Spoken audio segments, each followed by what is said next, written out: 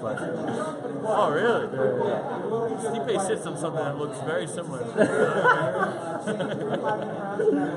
Well, look, we were just talking about it. Let's start with that main event this weekend, right? Like, sick fight, man. I think it's. I mean, I have obviously a little bit of a different opinion on the whole thing because it's one of my best friends, a guy who I've trained closely with and I know very well, and another guy who's been on a crazy tear, you know, Francis and Stipe. I just think it's a great fight for Stipe. I think the style-wise, everything, it just matches up perfect, and I just think, it's an easy win for Stipe. Yeah, and more than... He's fought number world champions like 5 or 6, 7 fights in a row now. So I think this is a guy who's never been a world champion. It's the easiest fight. It feels like everyone will remember where they were when they saw Francis knock out over him. Where were you and what was your reaction to that? I was with Stipe, actually.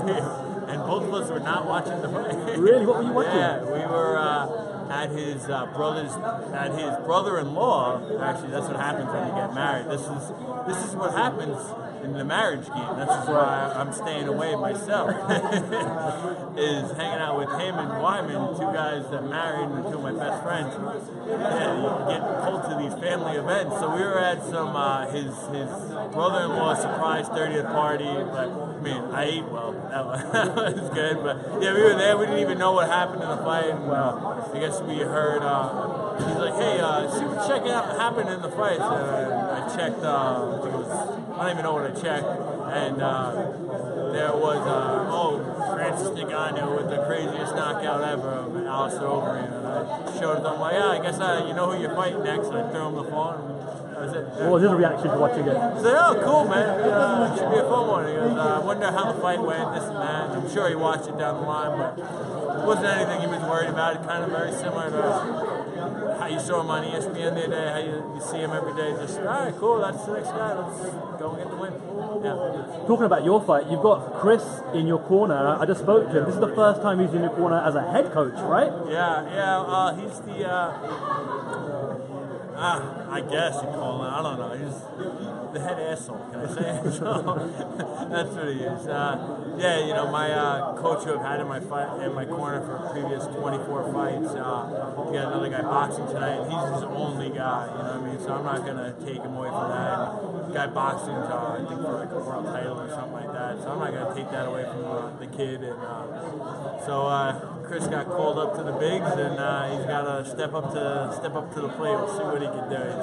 Hopefully, my whole goal is to get a knockout within the first 5 minutes. I don't want to hear that guy in between rounds. What's it been like hanging out with him during fight week as your head coach? The worst. He tried crawling in bed with me. I'm cutting weight. I don't want to deal with you. He tried crawling. But I like my guy skinny. You know, get out of here, bro. Like weirdo. Like he's just the worst guy to be around. Yeah. How have you mentally been preparing for this fight? Because obviously you've had a bit of a rough patch now. So what's your kind of mentality coming into this fight? Same thing for me. It's same as Steve. Same as any. I'm a chill dude, man. Whatever. But yeah, I know nerves are gonna be there. That's what this game is. Every fight of your career, that's part of being in the UFC. Every fight you have is the biggest fight of your career. And just like my fight before this and my fight before that, all the way down the line, they were the biggest fight of my career. You know what I mean? That next fight always is, and that's a lot of pressure. Every fight is your Super Bowl. You know, every fight is the biggest game ever. So it's no next week, no nothing like that. You got to win right now. So it's huge, but I know the pressure's gonna be there. And I've had it before, 24 other times. So yeah, go in there and get the win. When you close your eyes and you envision the fight playing out in your mind, how do you see yourself getting your hand raised in victory? How do you win? I'm not a guy who watches film. I'm not a guy who really cares what the other guy's going to do. I know what I want to do to go in there, which is go in there and get a knockout. I'm trying to submit guys. I'm trying to wrestle guys. I'm trying to do anything different. I'm not going to try and do anything different now because I lost 2 in a row, and I'm going to go in there and try to knock the guy out. So I do think I knocked this guy out. I don't know if it'll be in the first round or the third round, but it'll be maybe it's the second. Who knows? But yeah, I do think I knocked him out. Nice. Yeah. All right, John. Thank you. Appreciate it. Good luck. Man. Yeah. I don't know if you want.